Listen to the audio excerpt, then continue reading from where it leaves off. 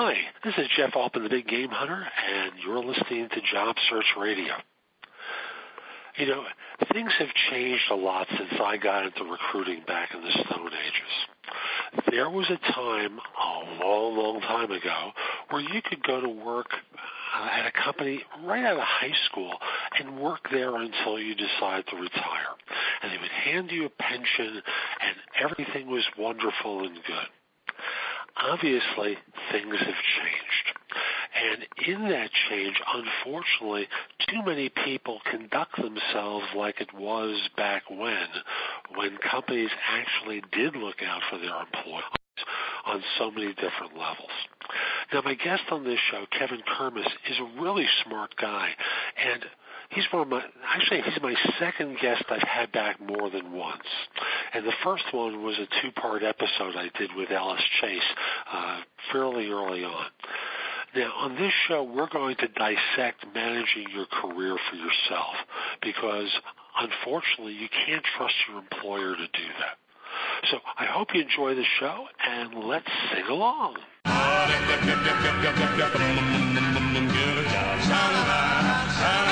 Are you looking for a new job or interested in leveling up? Job Search Radio is your go-to resource for insider tips on job hunting and growing your career. Here's your host, Jeff Altman. So my guest on Job Search Radio this week is Kevin Kermes, who heads up All Things Career, a digital publishing company focused on the career space. Kevin, welcome to Job Search Radio. Great to have you. Hey, thanks for having me. You're welcome. Hope we have some fun today. Yeah, I'm sure we will. I'm sure with a topic like this, I'm sure we will. Right. So let me just put it out there. Owning versus renting your career. What the heck do you mean by that? Yeah, well, I'll tell you, first of all, I've got to give credit to a friend of mine who brought this up, and I told her that I would be stealing it and sharing it profusely. But really what it comes down to is the difference between controlling and controlling your outcomes from a career standpoint and taking a more active role in it versus kind of relinquishing and giving up that control and being dictated by conditions around you in the workplace. So as an employee of a firm, you put yourself in the position as a participant in your career, abdicating all decision-making to big mommy and big daddy employer. Right. I think it's a mindset. I always think back to something that we said in the infantry when I was in the military, and that is, as a leader, you're responsible for everything that happens or fails to happen. And that is a fundamental mistake that I think a lot of us can make, regardless of who we are employed by, whether you are self-employed like I am, and I am responsible to those individuals who make an investment in themselves to work with me, or going back several years when I had an employer who was signing my checks, I was responsible for specific outcomes for them. And making sure that regardless of where your career is going to take you, because as we see the landscape change out there, we can rapidly move from self-employment to being employed by someone else to making massive changes in terms of our workplace and even the verticals in which we work. You've got to take an active role in controlling and dictating those outcomes for yourself. How do you see the landscape changing? You and I are veteran people. I know I've seen a lot of changes. How do you see it? Well, I think that it can present itself a few different ways. I mean, certainly there is the relevance of whatever technology or industry you're in, and that where you are creating value inside that industry may shift. You may become more important. And may work your way up to where you're generating more revenue for yourself. It may become redundant. It may become, as we look at more and more outsourcing, offshoring, automation of roles, it could be that your role is simply no longer required. The thing that I focus more on is that when you look at, I think it's upwards. Well, not I think, I know. Last year, Gallup did a survey, and upwards of 80% of employees are actively disengaged. There are a lot of us out there that just don't like what we do. And actively disengaged, what do you mean by that term? So actively disengaged is you're at work, but you are not interested in what you're doing. It's not where your main focus is. It is not intrinsically fulfilling you. You're simply put, not happy. So if that's the case, if you're running into that, why succumb to kind of the fallacy of sunk cost, meaning I've done this for 5 years, 10 years, 15 years, 20 years. I can't do anything else. Where am I going to go? My education only supports this. Instead, navigate a change. Start to look at taking responsibility, owning your career and saying, I'm not happy doing this. It's time to do something different. Time to take those steps to control that. I agree with you, and I want to go an extra layer on it.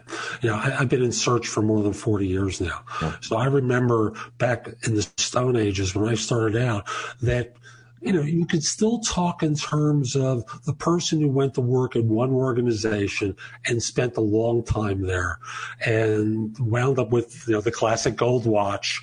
And does anyone in their wildest imagination conceive that it could ever happen to them anymore? Right. It doesn't exist. So with that being the case, you have to put yourself in the position of being responsible for yourself. Or as an earlier guest of mine named Rod Colon said in a show that we did, become the CEO of me. Yeah. No, that's a good point that Rod makes, and I know him. And, I would take it a step further is that I think that there is a general misunderstanding and or kind of laziness when it comes to believing if we have X number of years in an industry that somehow or another makes us more relevant, more valuable. And the reality is we've got to focus on those outcomes that we are producing. I mean, you've got to remain a student to the game in terms of whatever you do.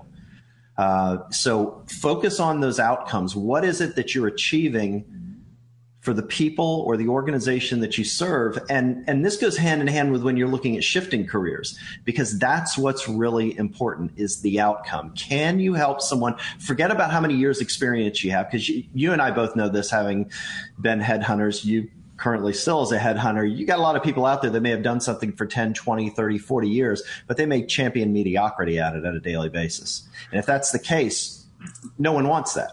We want subject matter expertise. We want people who are basically precision instruments in terms of solving specific problems. And that's where you focus. And that too is where pivoting from one industry to another, or pivoting from one interest to another, if you decide it's time for a change in terms of owning your career, becomes a little bit easier. And I think about that pivot. By the way, folks, in case you're just listening to this as the podcast, I gave Kevin a huge thumbs up at one point because I agreed wholeheartedly with what he was saying. To begin the pivot, for most people who are kind of may have become mechanical in what they do. They do their job, they do it well, they've stopped really thinking about change, and as a result, it's hard for them to think about doing something different, except to grumble about this isn't good. Yeah. So where do you think people can begin that self-evaluation for change? Well, I mean, gosh, you can start in a few places, and I'm an enormous advocate of do what you love, and I'm not going to give anybody the trite pablum of follow your passion, because I think that's terrible advice.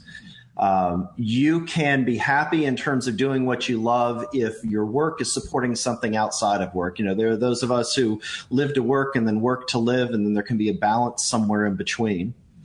Where I tell most people to start, and there aren't a lot of folks out there that start in this place, is what does your life look like when you've got the ideal job? And I'm not talking about what does that employer look like. I mean, holistically, what does the entire package look like? Because the job has to support everything else. This is where you run into so many people who have endlessly and tirelessly worked their way up the ladder, and they get to what they think is going to be the pinnacle in terms of compensation and role and responsibility, and they're freaking miserable. It reminds me of the Jack Nicholson line from a movie he did with Helen Hunt. Is this all there is? Right. This is it. And I'm sure you run into a lot of people who are saying that. I've got countless friends who are in the top 1% of what they do, and they're miserable. They're miserable because they're sitting there saying, is this it? And they've sacrificed a lot of things along the way in order to achieve that. So that's where you've got to put yourself first. And I think that too is the owning the career. It's beyond just taking charge and making sure that other people are not always kind of dictating and taking control of where you're headed and what you're doing, but really looking at, does this serve, am I going to look back?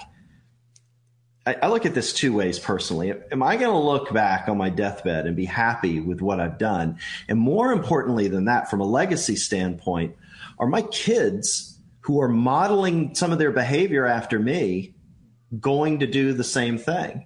Because that's what we're leaving for them. And I know this goes much further than just kind of tactically looking at the job search and career management, but that's the really important stuff. Because, let's face it, your kids, they don't care whether you're good at what you do or not. What they are going to see is how you've led your life, how you've managed it, and how you've been able to take care of all those other responsibilities you have. Amen, brother. I'm going to pause here and say we're going to be back with more from Kevin in just a moment. But first, my job search insider tip for this show. And this involves the unintentional expression of bias in interviews. And it's become so obvious now that we have same-sex marriage in the United States.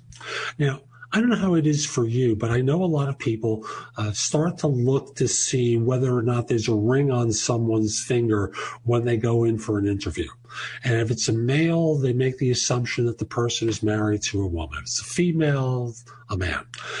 But with same-sex marriage, the language has to change. And there are points where you may unintentionally refer to a wife or a husband that you're dealing with someone who doesn't have a wife or a husband, a woman who has a wife and a man who has a husband.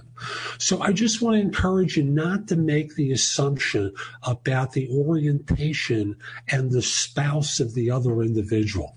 I want to remind you that instead of doing that, refer to wife, husband, partner. In all instances, you will be safe, do nothing to offend anyone. And I got to tell you, if you do offend them, a lot of gay individuals pause for a second and go, okay, they don't get it yet, and that's fine. And they put a distance up between you a little bit. So just be conscious of your language and what its impact can wind up being. So let's come back to Kevin, pick up where we left off. And you reminded me of a dear friend of mine whose father and uncle, I believe, were popular composers in the 1920s. They wrote music, very successful. And when his uncle died, this quantitative analyst and I met, and he spoke about not wanting to die with the music inside of him. You never know where that poetry resonates and what the impact is upon family, upon your kids, by doing the drudgery and resenting it as you're doing it. And that's really the big thing. They see that you're not happy, and they see that you're resigned to accepting your misery. It reminds me, there's a great interview with Steve Martin that Charlie Rose did, and he asked him about his success, and Steve Martin says, everybody always wants to hear me say things like, here's how you get an agent, here's how you star in a movie, here's how you, and he said, the reality is this, be so good that they can't ignore you. And the reason I share that is this stuff is hard work regardless. I tell my audience, and I particularly tell folks when I coach them, look, this is going to be hard work to get where you're going. The good news about hard work is twofold. Number one, lazy people, and there are a lot of them, are not going to do it. So that thins the herd right there. Second of all, if you don't have anything to truly contribute, if you don't have that music inside you, then you've got nothing. So you are narrowing the competition. But to come full circle back to what you said, if you are going to have to get in there and get in the muck and mire every day to produce these outcomes, shouldn't it be something that makes you feel good? I mean, it just, to me, doesn't make any sense. It's counterintuitive to do something that makes you absolutely miserable. And it doesn't matter about age on this, because not at all. Not at all. I know one of the criticisms of the older workers when they interview with younger workers is that they're jaded. And I think that comes across as being been there, done that. And it kind of seems passé to them. And I think it's just the expression of that drudgery that shows up that, oh, yeah, another job, same place, doing the same thing, yada, yada, yada.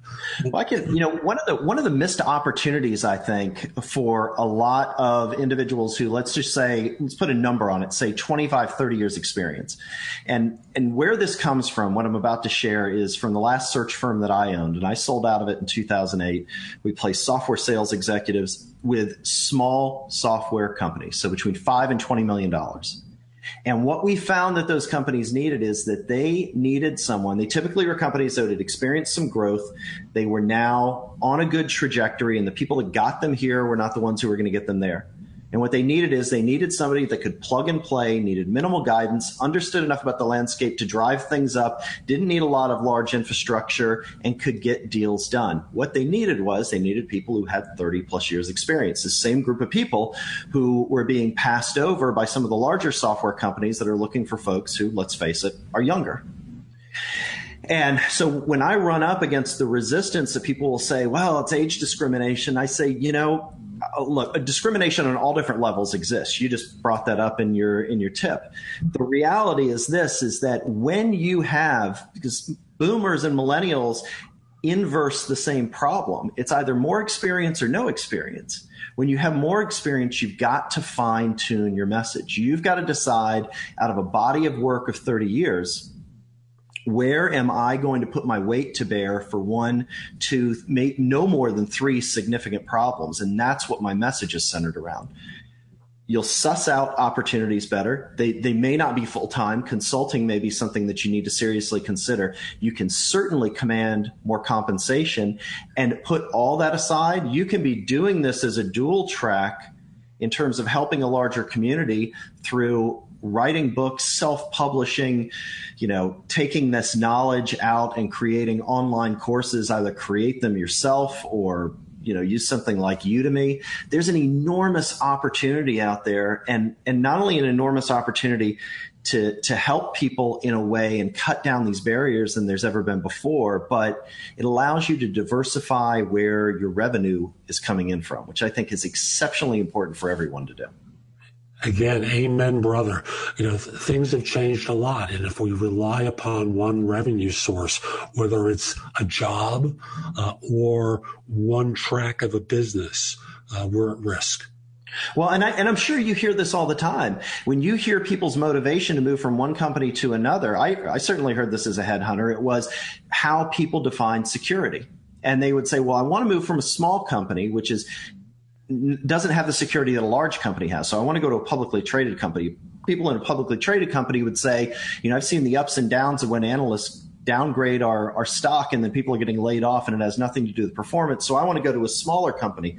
The reality is stability resides within you. And that's part of this concept of owning your career, is making sure that you are focused on those outcomes, that you have good narratives around the outcomes, and you understand the audience, those people who will hire you and pay for you to reproduce those outcomes for them.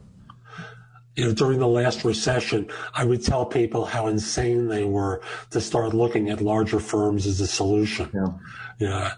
Stability resides within your skill set, within your capabilities, and the product that you develop out of yourself.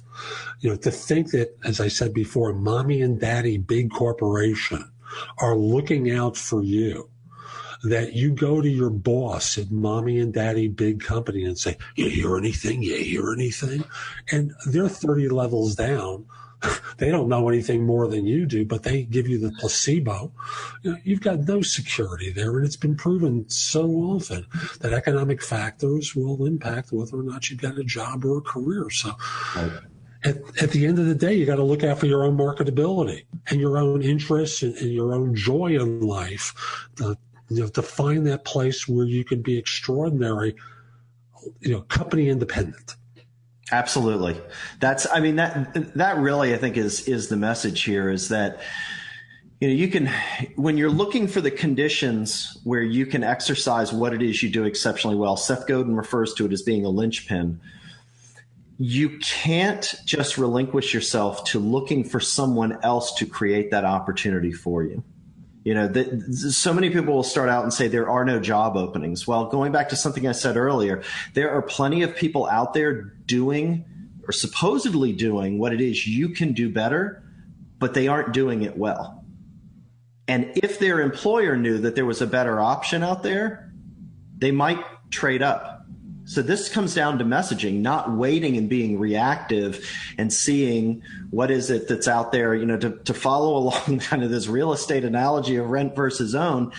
Where's the best office space to go get it? It's people who are currently in it, and you just need to incentivize them to go somewhere else. Well, this is infinitely easier. You don't look for the empty office space. That's not a very good harbinger of location, right? I mean, it's just not. You're looking for that space that you want to get into and somebody else wants to upgrade into something else. Do you stay on the beaten path or do you go off the beaten path? Again, using the real estate analogy.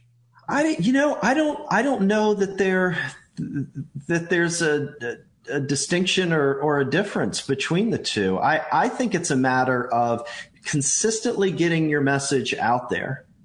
And doing that regardless of whether you are looking for a job or not looking for a job. This as a headhunter, the best talent out there is always listening to the things that you have to share and you have to say in large part because they want to maintain a relationship with you. And they know if they stay on your radar, they're never going to have to pick up the phone and call you. The same goes with your message of constantly being able to share value, to learn what other people are doing so you know where you are on the curve, but that other people know out there what your message is, what you're great at, and they'll help share it as well. So you spoke about message and constantly being out there. So I first want you to define message. And I think the way you've set it up until this point is really to simplify, know who you are, know what you're best at, know what you love doing. Yeah, I always start out with this exercise, which is kind of a 30,000-foot view on what you do. It's exceptionally important as an individual to be able to share it, but also to empower the people around you with a nice, clean, concise message that they can share, that they truly understand. Because how many people do you know that you kind of tangentially get what it is that they do, but you don't completely understand what they do? And that comes back to the individual. So it goes like this. It's what I call the XYZ technique. I help X. X is the audience. Do or understand why. Why is that problem that you solve? So that Z is the outcome you want them to help them achieve. So X is identifying who that group of people is that you help. Who are and this is typically the individuals you're going to work for. And where I go in on this is less, I help controllers, I help project managers, I help sales managers. Then think about the problems that they have. So we'll back up. The individual themselves, what type of company are they working in? Niching this down as much as possible so that when you say, I help X, this group, this audience, do or understand why that problem is the thing that is keeping them up at night. It's that thing that's standing between them and a promotion, them and a raise, them and possibly keeping their job. And so that Z's that outcome they're seeking. What does the world look like when this problem is solved? Amazing. I've facilitated men's retreats around the country for many years, and there's a model for creating a personal mission that involves vision plus action equals mission. Yeah. So, that's what you just laid out so succinctly there. It's beautiful. Glad you liked it. But it is really the place for you to discover where things are congruent for you. What really will allow you to heal some of the stuff that bothers you and be of service to others. Because after all, you don't want to be doing pointless work. You want to be doing purposeful things. And folks, in the next few weeks, I'm going to be doing more shows about purpose and really connecting with the things that have meaning to you as part of your job search and part of your career planning. So keep an eye out for those shows. I've got some nice guests lined up. But back to Kevin. So we've got owning versus renting. And what about the fearful renter who's afraid to put the down payment down of time and effort to be able to own? You know, there's I don't know if it's a Buddhist saying or where it comes from. The obstacle is the path.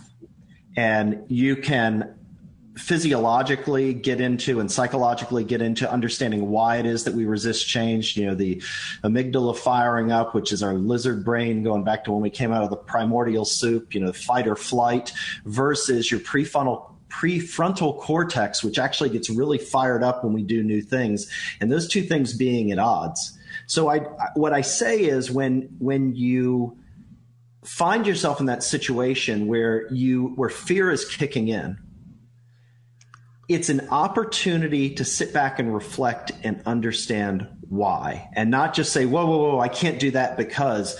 Take a minute and look, this is a process, guys. I mean, like it can take a while to figure this out. Take a look at what is that thing that's standing between you and where you want to go, because that is the thing that therein lies the path. That's what you've got to work over. You've got to work around. Sometimes it's the opportunity itself to get where it is that you're headed. You're a parent, right? I am. One of the biggest jobs as a parent is helping your child overcome their fears. Absolutely. And it's our time to parent ourselves or to get support and be parented in order to break through the self-imposed limitations that are based on some place in our history that we don't probably remember. But we've got to break through, because otherwise we're in a box. Who wants to live in a box? Right. Well, you'll hear performers say this all the time about getting up on stage and feeling exceptionally anxious, being terrified, and then they start and they get into it and they're good to go. And it's a constant reminder that the way that you mitigate fear is by not getting rid of it, but consciously deciding that it's not going to stand between you and that outcome you want to achieve, which means you have to be able to identify when it rears its head. You've got to know what that feels like, and you've got to pay close attention to it. So true. You also spoke about something, and I ran past it a little bit, that translates into personal branding. And you know, we did a show about that more than a year ago that folks you can find in the archives. But if you were talking with this individual about branding themselves, I know you gave the mission statement summary, but if someone wanted to concretize it or concretize it, that may be the correct pronunciation, how would they begin that process of figuring out how to build, how to identify their brand before they go out and try building it?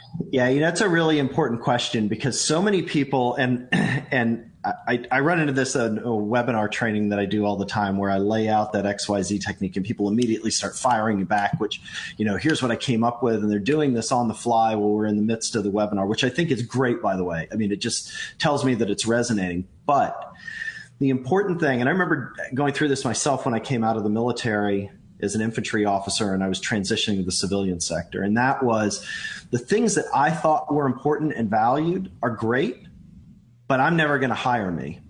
So the best place for anyone to start is to go back and talk to people you've worked for, you've worked with, clients you've interacted with, and ask these questions. And I'll get down to the nitty gritty. I would use something like Skype, and I would download a Skype recorder and I'd record these calls, because you've got to do a tremendous amount of listening and asking questions like, what is it that I did for you that you found exceptionally valuable? Why? What was it about that was so great? What did that do for you? This, again, if you go back and think of that construct of this XYZ, is even if you're shifting industries like I was never going to find anything like I had in the infantry, in the civilian sector, at least nothing that was legal, right? So I was looking for leaders, for managers, for folks who were going to hire me that were dealing with similar problems, that had similar mindsets, that valued similar things.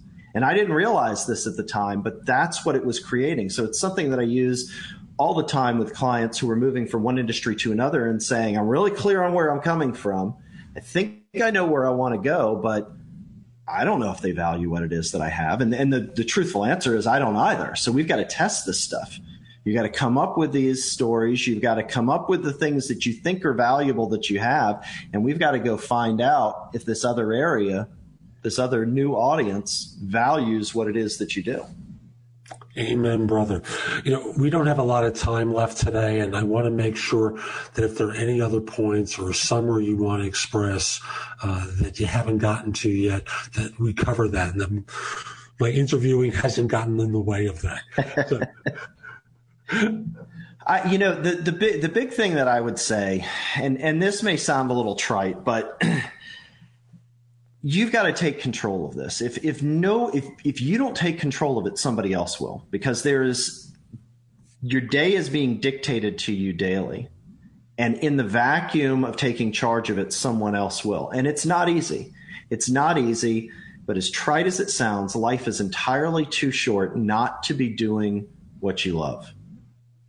And that's all I'd say. That is the main focus that I have on a daily basis for everybody that I write for, and the videos that I'll shoot and all the work that I do. That's what it's centered around. And I know it's not for everybody, but that's okay. If that's what resonates with you, that's where I like to dig in. A lifetime is not a long time. This is true. Kevin, thank you. How can people find out more about you and the work that you do? The best place is just to go to my website or Facebook page, and it's kevinkermes.com. You can see it down below, KevinKermes.com. Super. Kevin, thanks for making time. I really appreciate it. Hey, Jeff, thanks so much for thinking of me and having me on again. I appreciate it. My pleasure. And folks, we'll be back next time with another terrific guest with lots to share with you. I'm Jeff Altman. Hope you found this helpful. I also want to encourage you to visit my site, which is thebiggamehunter.us. There's a lot there that you can watch, listen to, or read to help you find your next position more quickly, I should say. And if we are connected on LinkedIn, send a connection request to me at linkedin.com/IN/the-big-game-hunter. So hope you enjoyed today's Job Search Radio. Hope you have a great week. Take care. For more job search advice, visit Jeff's website at thebiggamehunter.us. That's thebiggamehunter.us.